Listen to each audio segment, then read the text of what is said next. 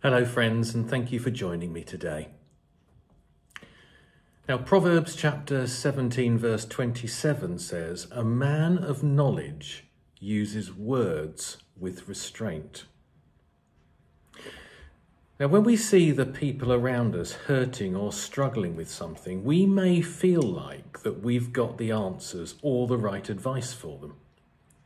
But if we don't have the right approach, we can end up making things worse.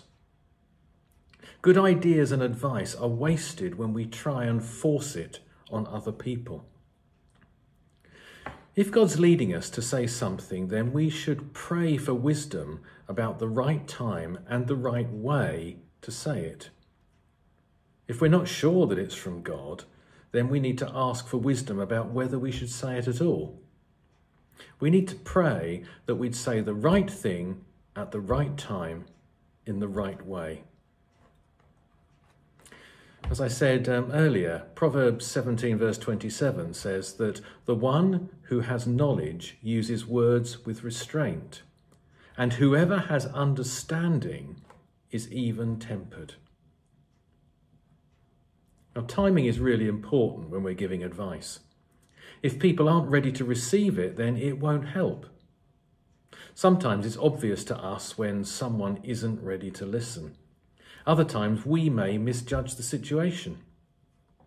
But we can always ask God to open their minds to what we feel we need to say.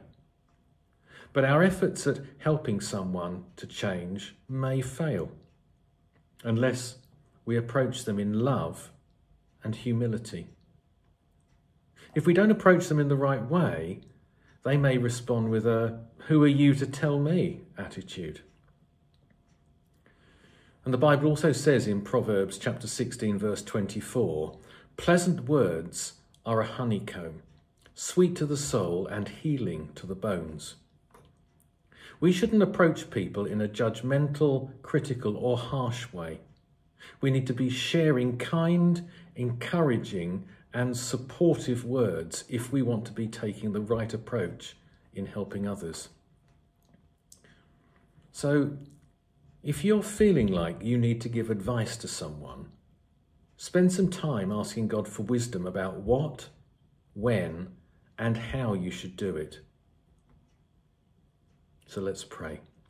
We'll say the Lord's Prayer together.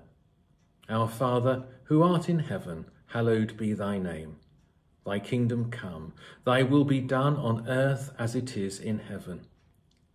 Give us this day our daily bread, and forgive us our trespasses as we forgive those who trespass against us. And lead us not into temptation, but deliver us from evil. For thine is the kingdom, the power and the glory, forever and ever. Amen.